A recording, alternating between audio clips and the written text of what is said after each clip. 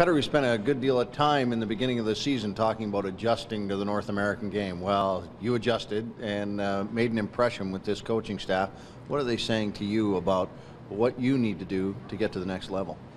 Well, as you said, I've had a fun year, a good year, but it's all about the details, about my footwork and skating and stick handling and small stuff.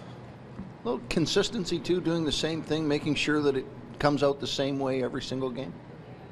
Yeah, well, that's the way I play, and you have to play the same way every game, play my game, and that's the way I'm going to be successful. You talk a little bit about being paired up with Stuart Percy all year long. Is that a help? He certainly had some good things to say about you, Petter, so don't. but talk a little bit about being paired with Stu Percy all year. Well, first of all, Stu is a great guy. He is, and a great player as well. He's so easy to play with. He's a smart player, great decisions on the ice, and well, it's pretty easy to play with him. This was a good, tight group of guys that supported everybody all year long. What was it like to be a part of this team?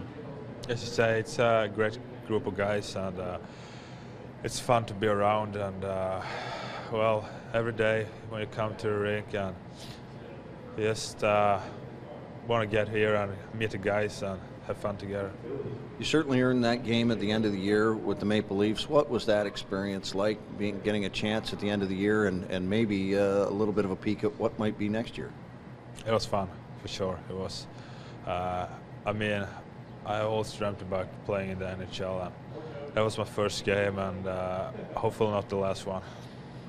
Going into next season, what do you do over the course of the summer to make sure that you're in that lineup every day? Well, it's all about hard work. I'm going back to Sweden in a couple of days, and I'm gonna work out hard with other group of guys back in Skellefteå, and hopefully I will be ready. Who do you work out with in Sweden? We are a couple of guys who plays over here, and so. Just all get together. Yeah. Work out.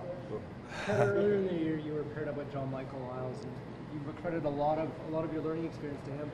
What are some of the things that he sort of taught and showed you the way that you've carried on in the rest of the season and led you to a good first season in North America? Well, John Michael Isles is he's a great leader, and the same as Stu. He's so easy to play with, and he helps me on the ice and off the ice, and he's easy to be around. What do you feel was the biggest adjustment that you had to make coming over here this year? Well, it's a tougher game and the first game over here, so I had to make some adjustment during my first week and month, and it took a little bit of a while, but now I'm used to it. So.